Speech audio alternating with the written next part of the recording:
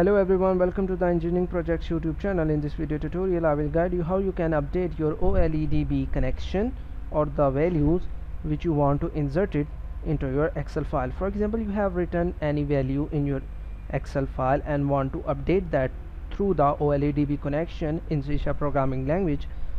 Then you just have to change the SQL query. In my previous video tutorial I have already explained you the code and how to insert the data. So if you get to know about the code, you can view my previous video tutorial, and here we just update the values like this. Update the sheet $1 set name. I am going to set the value of the name column, name as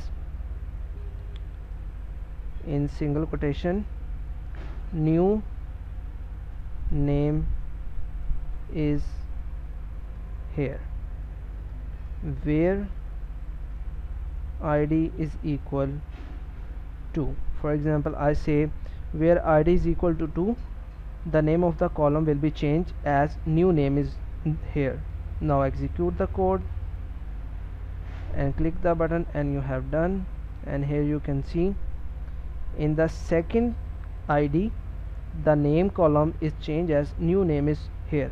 By this you can create your own point of sale application where the end user will click the button and insert the value directly into your Excel file instead of creating the database through MS Access or SQL software. So I hope this video tutorial is informative for you. If you have any kind of question, you can ask us, and don't forget to subscribe our channel and keep watching the engineering projects. Take care.